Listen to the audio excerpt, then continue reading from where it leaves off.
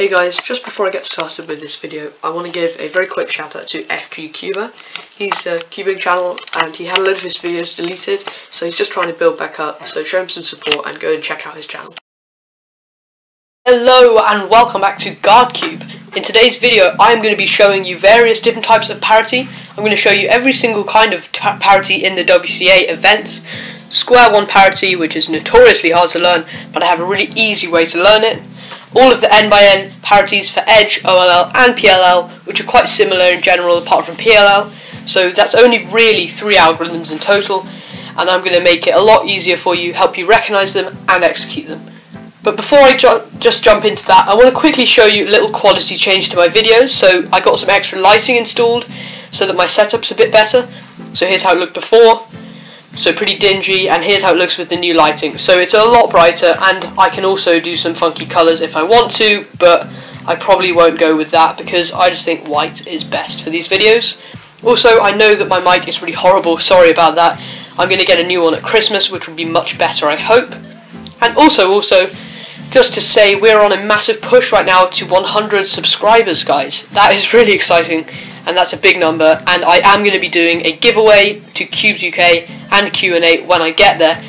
So please, if you're not already subscribed, 65% of you are not subscribed according to my stats, so please subscribe and like the videos and help me get that push to 100 so we can all have a giveaway. Without further ado, let's get into the video now. So to start off with, I am going to have a quick talk about Square-1 parity. So it looks like this. You have a bar flip, although that doesn't really matter, and you have two adjacent pieces that need to swap, two adjacent edges, and the other side looks solved. So it's the same as what PLL parity looks like on 4x4. These edges could also be opposite, but and it will still work and it will still solve it. And the way you execute it, it's a really long algorithm which I will put on screen now so you can have a look, but actually there's a simpler way. So the way I think of it is slice, and then you see we have a kite here, so then you just split that kite horizontally, slice, and then it's not the right notation, but it's an easy way to think of it. D, slice, D prime, slice, D, slice. Then you see we have a barrel on top. So you want to split this barrel diagonally. So you have two just to the side of the slice, and then you will see that you get these 3 star pieces on the bottom. So you just want to bring them across to the right and then move them up. So now you have a 5 star on the top, and then you want to cut this 5 star right in half, so you put these 3 pieces back on the bottom, and then you'll see that you have this block of 4, 1, 2, 1, or a corner encased by 2 edges, and you want to just move that out of the way of the slice. Then you slice again, and then you'll see that you have this little line of 3 edges, so move them out the way, slice, move 2 of them back in the way, slice, align the top here, and the bottom you want to do a D move, and including this edge as well, slice, and then as you see it's just like D prime to kite, and then D to solve the parity. And if you still have a bar flip after that, then that's fine. The way you solve that is just by doing slice, U2, slice, U2, slice, U2. So that's Square-1. Next up is 4x4 OLL parity.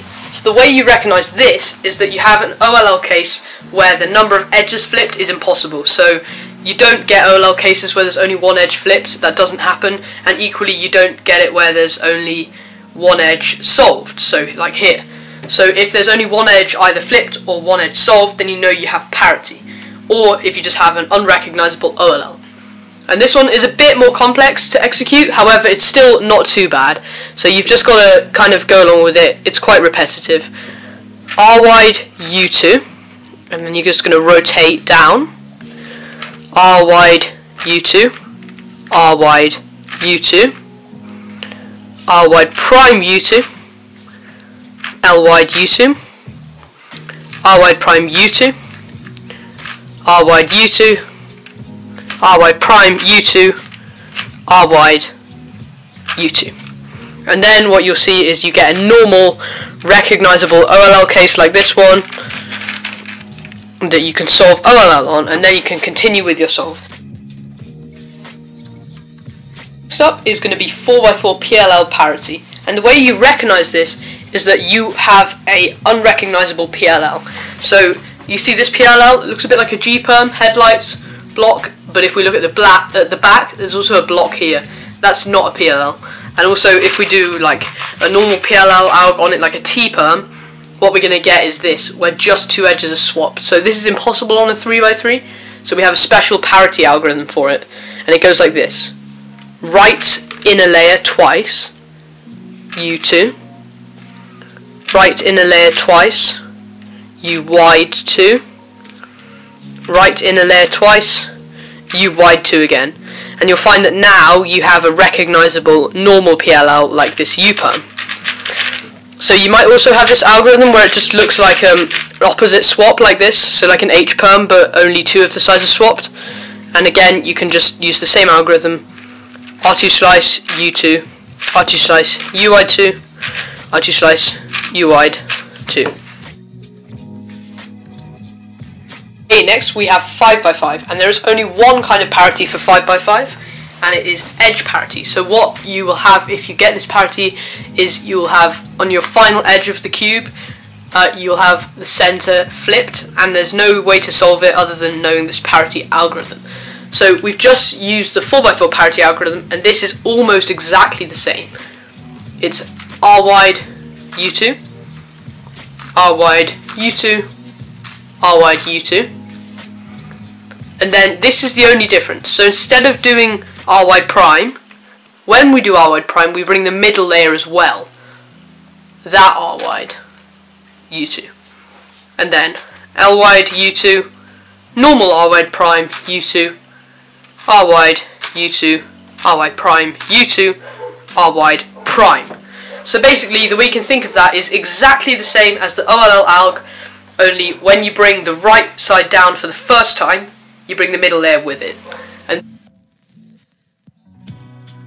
moving swiftly on to 6x6, and the first type of parity that you might encounter on a 6x6 is edge parity again. So what you're going to do is exactly the same alg as on 5x5, you just need to know how to apply it. So on this one, if you look at what we've got here, think about it as exactly the same as a 5x5. So you have an edge here and an edge here, and then the thing you must do is think of these two central edges as the one central edge on a 5x5. Okay, so think of this one edge is these two.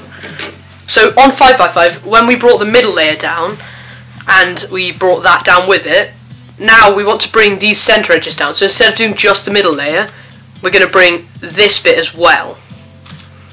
So the alg we're going to use is the same. So we go R wide U2, rotate down, R wide U2, R wide U2, and then when we come down for the R wide prime, we're going to bring both the middle layer and the first left layer down, U2, and then the remaining L layers come down, U2, R wide U2, R wide U2, R wide prime U2, R wide prime.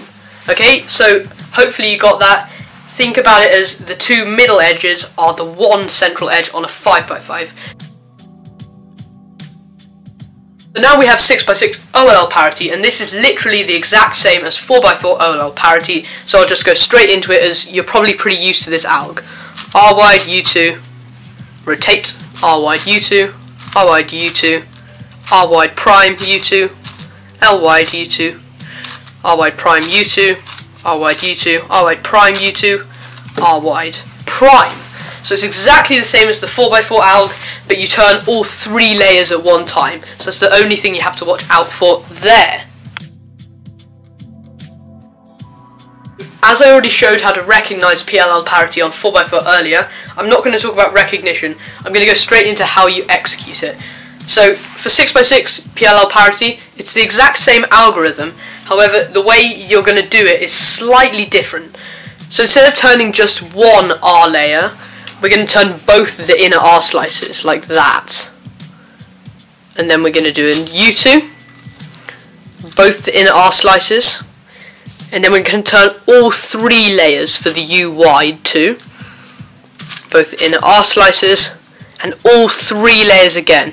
So that's important that you turn both inner R layers, and on the U wides you turn all 3 U layers.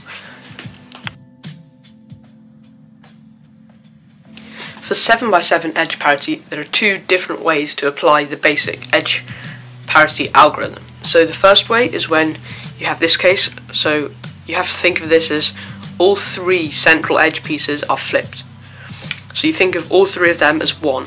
So you're going to just turn this layer, just the outer R layer, for the normal alg, R wide U2, R wide U2, R wide U2, R wide prime U2, but when you bring it down, bring all 3 of these layers as well, so all 3 centers. L wide U2, R wide prime U2, R wide, and there you go.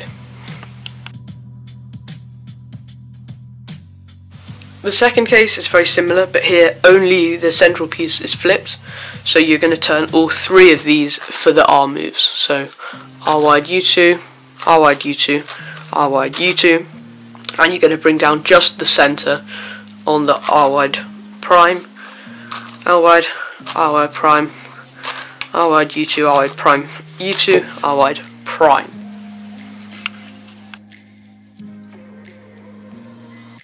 The final case you can have is something like this, which can look quite scary, but actually if you think about it, this is just both cases combined, so you just have to execute both of those forms of the edge parity.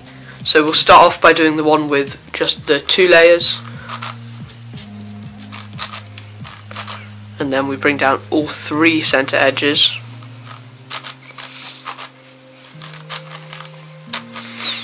and that's going to bring us to the other case, so then we can just perform that one as well.